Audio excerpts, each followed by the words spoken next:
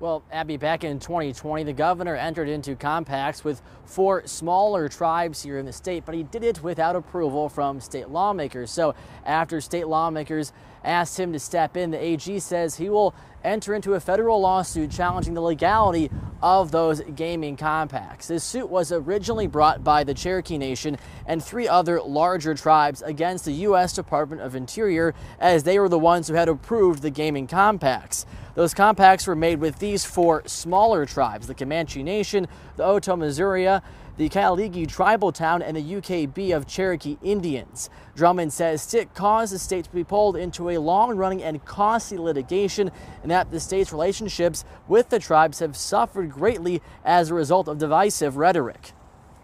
And I agree with the governor 99% of the time, and I consider him a friend and a great advocate for the state of Oklahoma.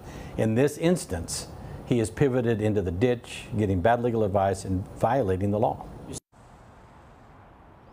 A spokesperson for the governor today responding to the AG's announcement, saying Drummond is turning his back on 4 smaller tribes who are being sued by Oklahoma's wealthiest tribes. The spokesperson also said that Drummond is assisting in the larger tribes' pursuit of making Tulsa and eastern Oklahoma a pretty much one large reservation. Guys, back to you.